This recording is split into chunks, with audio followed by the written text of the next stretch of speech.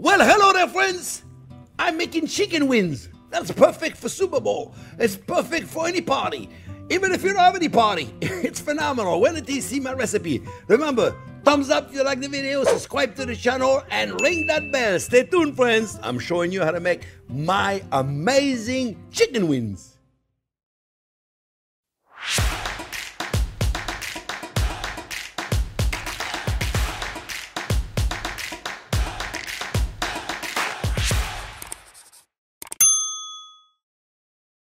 Okay, friends, well, let me show you how I make my wings.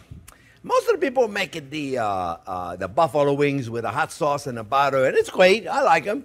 I decided I'm going to do it a little better. Matter of fact, most of my friends want me to make it that way when I make them because they're delicious, all right?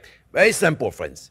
So this is a typical wing that you get, and this is a very small one. This is a typical one you find at the grocery store, and it's got the flat right there, and the flat right there, and the drum right there, and the tip. And the tip, we don't need it for nothing. So what I do is I take the tip right there, and I get rid of it because I don't need it. Okay, so now we're gonna cut the joint at the flat between the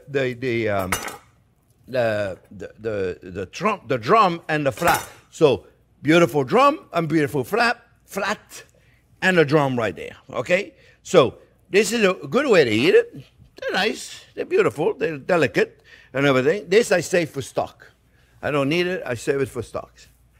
What I like to do, my friends, is the drumette. I like to do the drumette because the drumette, and I like to, when I have time, I clean the bone. You know, it looks really nice when it's finished and you can clean it. You can take it like that, but it takes forever to clean. So if you have time, if you got nothing else to do, you can certainly do it. Otherwise, here it is, okay? And so much more meat to eat in those. But you can do it with a wing, you can do whatever you want. It really doesn't matter how we do it. Let me clean up my hand just a little bit. Actually, I had this rag right here that I'm using. And what we're gonna do now, we're gonna clean the cutting board. And for those of you that are always wondering, I always have my sanitized water, friends. You know, white vinegar and a little bit of bleach and water, so I sanitize everything. It's very important, friends. All right? So now, what are we going to do? I got to dry my hands. And what we're going to do this segment in 3 segments. First, we're going to put a dry rub on it, and then we're going to bake them in the oven, right? About 45 minutes. And when they're done, when they're cooked, that is, we're going to take them out, and we're going to put a glaze on it. We're going to put a delicious glaze on it. And then we're going to make a dipping sauce, friends. Delicious dipping sauce. So we're going to make the dry mix, okay? And the dry mix, I don't need this right now. The dry mix consists of onion powder. This is really onion powder. It's not an onion salt. It's onion powder, grounded onion. Same thing with the garlic. It's not garlic salt. It's grounded garlic. I get it in Costco, believe it or not. They got this ground garlic, it's organic from California. It's amazing. So if you took garlic, dry it out and make a powder, that's what you got. Cumin, you know, I love cumin. You don't have to have it if you don't like it. Paprika is an Hungarian paprika. A little bit of cayenne. I want a little heat. You can have as much heat as you want. This is really a 1/4 teaspoon of cayenne, so it's very little. And I got a teaspoon of herb de Provence. And remember, in the recipe, friends, below, remember behind every one of our recipes, we have a link that says show more. And you can click on it. It'll give you a link directly to the free recipe on our website. And you can check it out, okay? So you put this rub right there. And what I'm going to do, friends, is I'm going to put a little bit of olive oil, and I'm using a garlic olive oil. Use a good olive oil. It doesn't matter what you use, friends. Just a little bit to rub them, to make them a little sticky. I mean, they would stick to it, but it's going to allow them to get even a little bit better color. So I'm going to mess up my hands. I'm going to put them in here. Now, I make sure that the skin is over there, because the skin is going to be nice and crispy. You see, friends? I'm going to put this in here like this, and then I'm going to bake them. Now, I bake them on a seal pad. I have a silicone mat. They're great. They don't stick. It's up to you. If you have one, great. If you don't, then don't worry about it. Remember, it's cooking. It's got to be fun. Put some music on, have a glass of wine. Enjoy yourself. Cooking is fun, friends. Now we're going to take our dry mix, and we're going to put it on there, and we're going to mix it. We're going to mix them really, really good. And then we're going to put a little bit more dry mix. And then we mix them all, you see. Pretty simple, eh? Remember, I don't do anything complicated. If it's complicated, I'm not doing it. People say, why don't you make some complicated recipe? So what, then nobody do it? The idea of this channel, friends, is to do things a little different than some people do it. You know, bring in a little techniques and flavor different than what you've seen so far. Otherwise, there's a lot of great recipes out there for buffalo chicken wings. There's a lot of them out there, and a lot of good ones out there, okay? But we want to do a little different, so that's why we're doing this. Now I'm going to put the skin back on. You see, friends? Look, take the skin, put it back on, because what happens is it comes out. And you don't want to put them, you want to make sure they don't touch. No touching. No, no touching. Okay, make sure you put the skin really, rub it really good on there like that. You see, my friends? Right? And you see? Just like this. And then put them here. But no touching. Because they have to be able to, otherwise they're going to get soggy. We don't want them to be soggy. You see? And they're going to be delicious. You see? You see? And that dipping sauce is a must. You must make that dipping sauce, friends. Rub them in, rub them in, rub them in. And by rubbing him the way I'm doing it right now, I'm making sure that my mixture is everywhere. You see? My mixture is everywhere. The flat, the drums, the drumette. There you go. Look, I'm teaching you English. Oh, something. My friends, put this guy right there. I got my oven going at 375. We're going to put them in there. You know, they're going to take about 45 minutes. Okay, so the oven is on. When I come back, we're going to put the glaze on it, and then we're going to make the dipping sauce. I'll see you in a few minutes.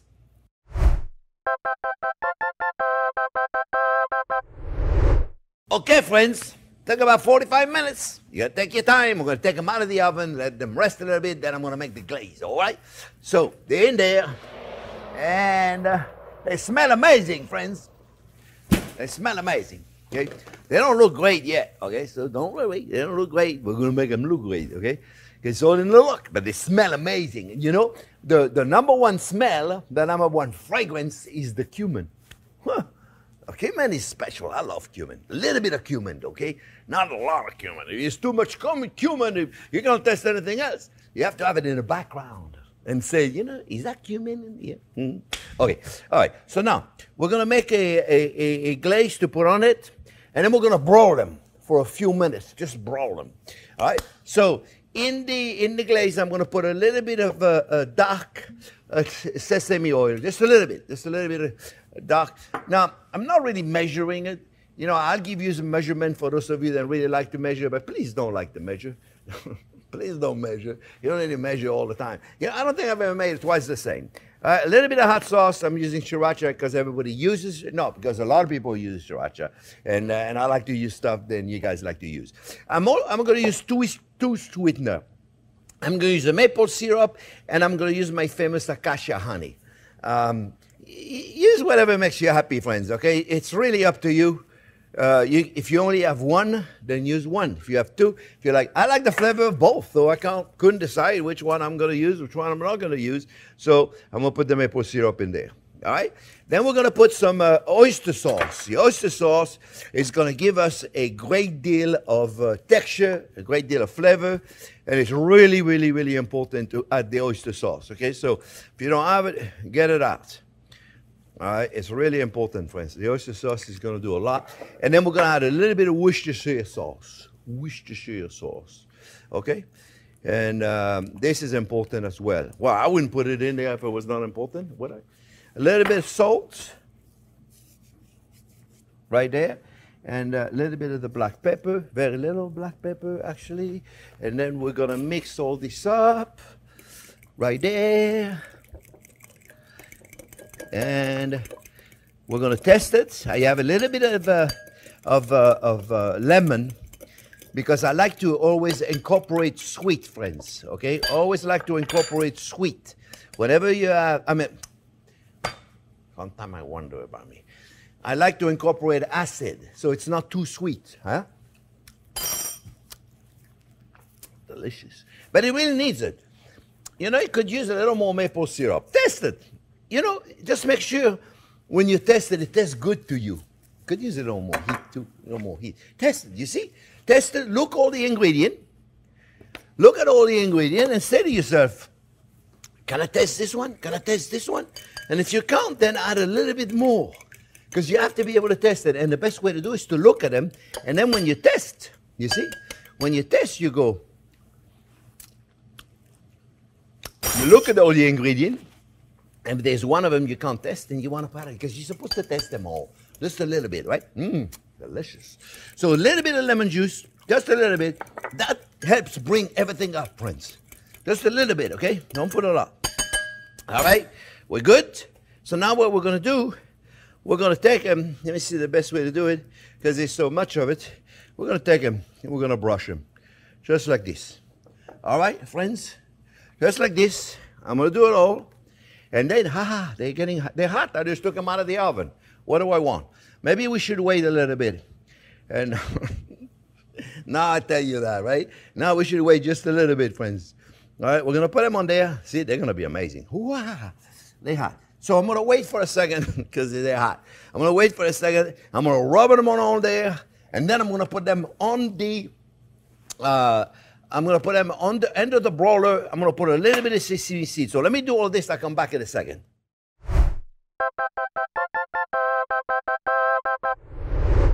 All right, friends, now that I got them all down, I'm going to put a little more on it. A little more of this beautiful glaze, friends. Take your time now. I said take your time, and I'm hurrying up. Oh, sometime I tell you. This is a lot of fun. I love this. It smells amazing. I could drink that stuff. It'll be kind of weird, though. I'm not going to do it. Imagine if people knew the channel, they would say, okay, we knew he was a little crazy, but he's really crazy now, boy.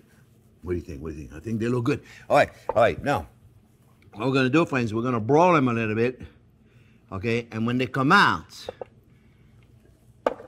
we're going to put the, well, first of all, I'm going to clean up all this.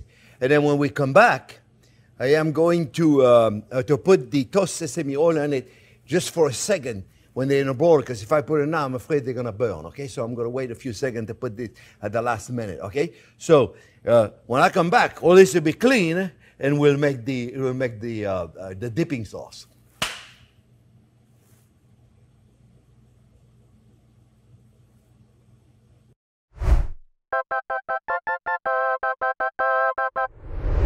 Okay, friends, the end of the broiler. So we don't want to leave them there too long. But you'll see, they smell amazing. Smell amazing. They smell really, really, really wonderful. So what I'm going to do now, I'm going to put my sesame seed on them. You see, you can put the toast sesame seed if you want. I put the white sesame seed in it. Make it look kind of cool, right? Make them look cool, and I like a little crunch of it. All right, it's up to you, friends, what you do. It's always up to you, isn't it? Right, they look beautiful. I'm telling you, friends, they look amazing. All right, so I make a sauce. Okay, to make a sauce, I'm going to put a little sour cream. And you notice I'm not going to measure. I want you to learn not to measure anymore. Little sour cream. That's going to give us a creaminess. A little mayonnaise is going to give us some nice structure. You got it. A little yogurt. And I use not too much yogurt because it's going to may make it too liquid. A little Dijon mustard. Dijon mustard. Yeah, I love Dijon mustard. Use whatever you want. Harissa. Now this, my friends, is a hot sauce. And if you don't have it, put your hot sauce in there. I don't want to put too much on it. It's a phenomenal sauce. If you've never tried it before, I use it in a lot of dishes. You can find it in many, many grocery stores. Put just a little bit because I don't want my dipping sauce to be too hot. It's really up to you, okay? A little bit of chopped garlic, and I mince my garlic really, really fine. And you know, we made a video 2 years ago, 3 years ago, about how to make my garlic puree. I use it all the time. It's a fabulous way. If you've never had it, you should try it out. Now, this, I know it's going to be, some people are not going to like it, but it's okay. You don't have to do it. I'm going to add a little bit of blue cheese. You know, I don't like blue cheese. That's okay. You don't have to add blue cheese. This is just an extra. The sauce is going to be delicious without it, friends. I promise you, okay? A little salt and pepper.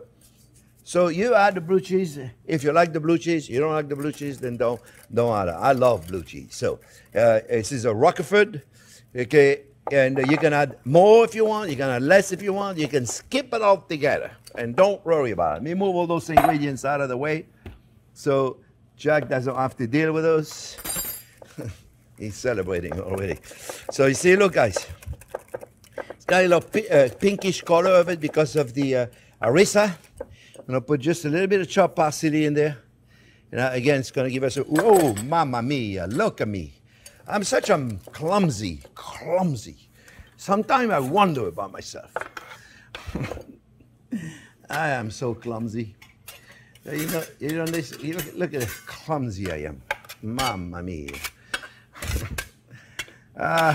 Even if I'm at home, I'm still clumsy. I'm clumsy all the time. It doesn't get any better, okay? When you're clumsy, you're going to remain clumsy the rest of your life, friends. Let me test it to make sure it's good. Oh. Even if you don't like blue cheese, just buy good blue cheese now. Don't be buying some of those blue cheeses they put in some of the grocery stores that are absolutely terrible. Friends, they're really, really hot. I'm going to wait for a second before I can eat one and dip it in the sauce. I'll be back in a second, okay? I don't want to burn myself because they're really, really hot. Okay? They were babbling when I took them out of the oven. I'm going to wait a second.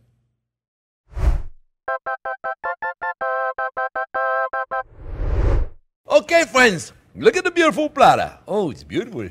You know, I never understood what is the celery and the carrots until one day I went to a party and I had enough of those. And it went not so good. Shh, don't tell anybody. And I got to eat something, so I ate the carrots and the celery, and they were delicious because the dipping sauce was good. Anyway, friends, I saved myself a little drum.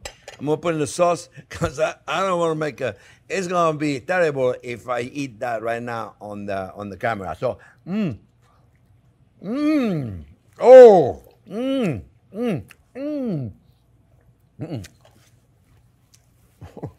Friends, they're delicious. Again, for those of you that have never tried blue cheese, I'm highly recommending you try, friends. But remember, you got to buy a good blue cheese. Or you can buy a Roquefort, a French blue cheese. If you can find Maytag blue cheese, it's amazing.